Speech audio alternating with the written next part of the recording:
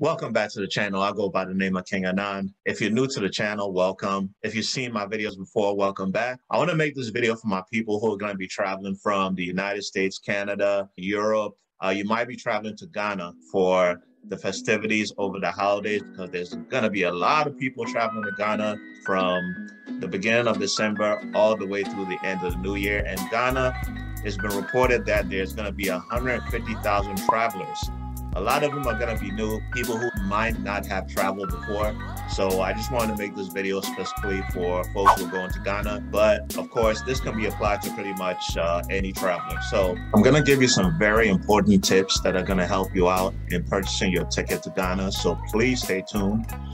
These tips are actually from my father, who is a travel insider, has been selling tickets at a travel agency for the last 10 years. So these tips are definitely going to help you out, and stay tuned to the end because I'm going to give you one tip that is going to help you save some money. And I know we all want to save money when purchasing airline tickets, so stay tuned. Let's go ahead and get started. Tip number one. There's something in the travel industry known as the shoulder season. Okay, shoulder season is the time between high and low travel seasons to a specific destination. Okay, so the low season is anywhere between November and March. Obviously, because during those times, there are not going to be a lot of people traveling.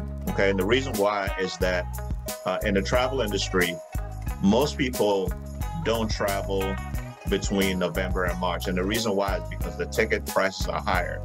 Now, obviously, with all the different festivities with the Beyond the Return initiative, so obviously folks want to travel. Now, the high season is between June and August in the Northern Hemisphere, and in Africa, it is November and February. Ghana is becoming a really popular tourist destination because of the Year of the Return initiative popularized by Ghana's President Akufo-Addo. Recently, there have been celebrities like Steve Harvey, the rapper T.I. and his wife Tiny, and the actor Boris Kodjoe, whose father happens to be Ghanaian, along with his wife Nicole Ari Parker. The Christmas and New Year's holidays are also peak seasons for travel to Ghana because a lot of Africans who live here in the United States, Canada, and different parts of Europe travel to Ghana because there's a lot of festivities going on in Ghana.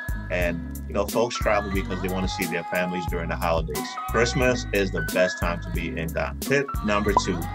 So if you bought your ticket in low season and you decide to travel in high season, your ticket price will go up. Nothing you can do about that because these airlines are in business to make money. Okay. On the other hand, it does not work the other way. If you bought your ticket during the high season and traveled during the low period, the fare will now go down. It doesn't work that way. Tip number three. Don't try to travel too close to Christmas or around the New Year's.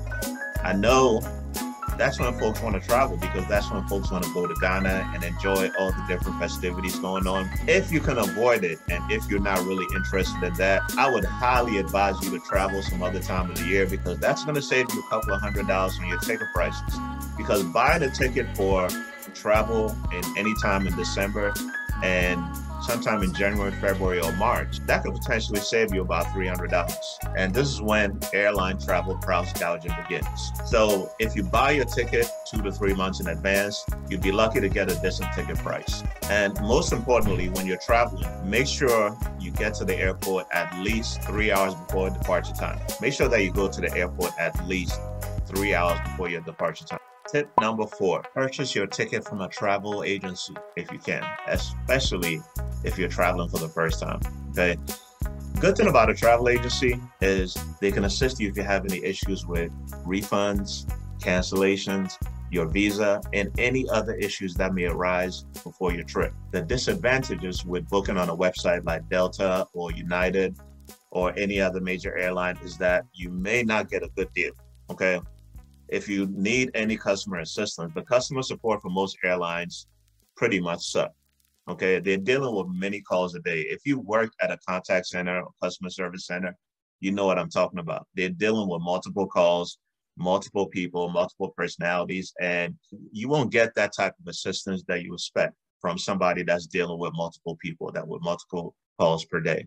Travel agent works by commission. Most likely, they're gonna get a cut of the deal, a cut of the ticket price. So it's in their best interest to make sure that you're completely satisfied and you get the best deal. Okay. A rep at an airline does not really care. They're just a worker bee. Tip number 5, you're entitled to 2 pieces of luggage, 50 pounds or less. Carry-on luggage is limited to a certain size, and the extra luggage is going to attract a fee depending on the airline. I know with Delta, they charge, I believe it's $200 last time I checked. That could potentially be a lot of money, okay? You want to budget as much as possible. Again, especially if you're traveling first time, you don't know which incidental costs are going to come up. So make sure you're saving as much money as possible. Tip number 6, if you decide to cancel your trip or change dates, this is important, so pay attention. There's going to be a cancellation fee. All right. There is no refund, but depending on the airline, they might give you a credit for up to a year of travel. Okay. So that's a really important tip. Now, we all know things happen. You know, your child might get sick, a family member might get sick, or anything could happen. So make sure that you have to cancel. Make sure that you cancel at least 24 hours before the date of travel. Okay. And that segues into tip number 7. Okay.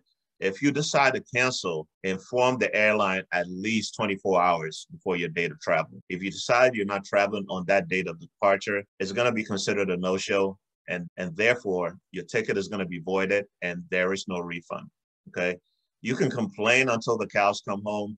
The airline will not give you your money back. No. So thing is, most of us don't read the rules. You know, there's a saying, read the fine print. Yeah, most of us don't read the rules whenever we buy an expensive item, and buying an airline ticket is really expensive. That's like the price of a mortgage or more, depending on where you live, of course. So it's the same way when you purchase an airline ticket, okay? So that was it. That was the 7 tips. Now, this is the most important tip. When you're purchasing your airline ticket, especially if you're buying it on a computer, all right? Buy your tickets at midnight or early in the morning, around 2 to 3 a.m.